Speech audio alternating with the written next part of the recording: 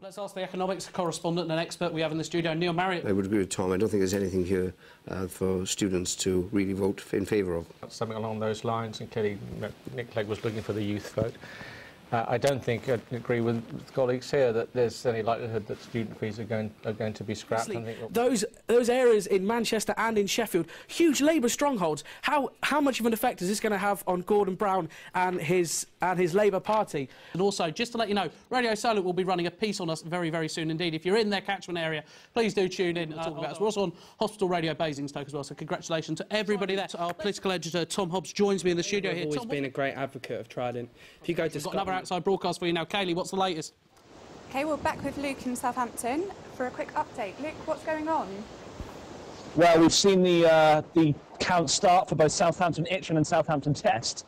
Southampton Romsey will not be counted here, unfortunately. I'd like to say we're going to go pass over to one of our outside broadcast units right now. We're going up to Buckingham, the constituency where Nigel Farage obviously had his plane crash earlier today, and John Bercow, the Speaker, was standing. Kaylee, let's go over to Buckingham. It seems clear from our snapshot poll that City MP and Commons Speaker John Bercow has comprehensively beaten off frenzied challenge of UKIP's Nigel Farage.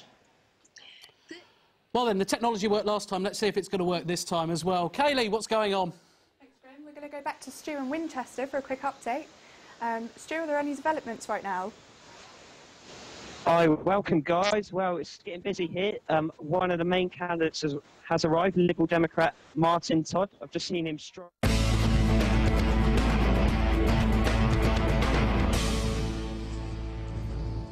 I have the first result of the night for you here. The Labour vote in Sunderland.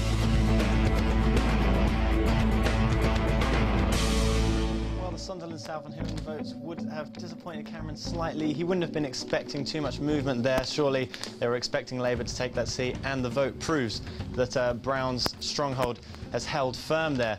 Tories picking up 8,147 votes.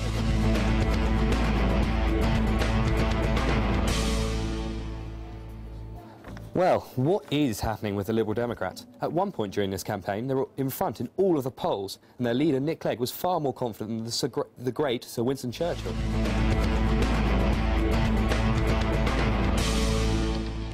Well, it's all about UKIP at the moment. Just hearing they lost out to Houghton and Sunderland South, failing to dent Labour's hold, and it only gets worse, I'm afraid.